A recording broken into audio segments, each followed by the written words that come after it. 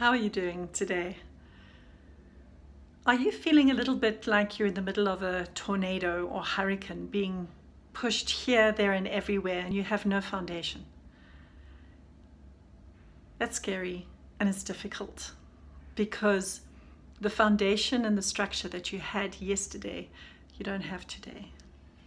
Are you feeling like you're not sure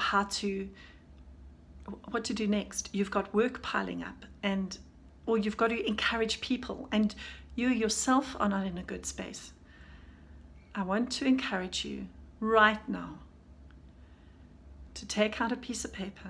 You can do it on your phone, and just set up a little bit of a structured program for yourself. If it doesn't work, that's okay, because we learn from our mistakes. That is how humans learn.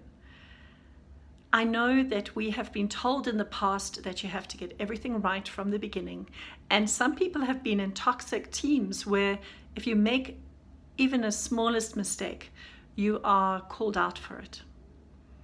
Yesterday I posted my YouTube clip on the 7 stages of crisis, and I looked terrible, and I had to repost it twice before it was able to look okay.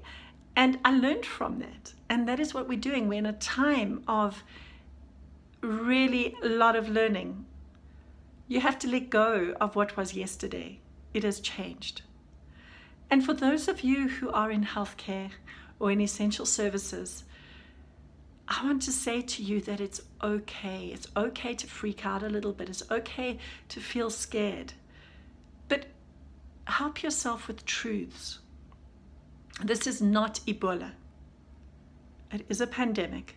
And for many people on their way to work, you're going to have a little bit of a cry. You're going to, you want to just curl up in a little ball. You don't want to get up, but your team needs you.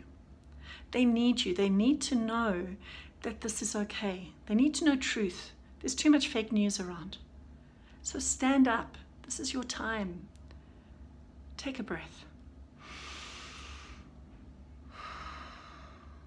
Let me know how it's going. You've got this.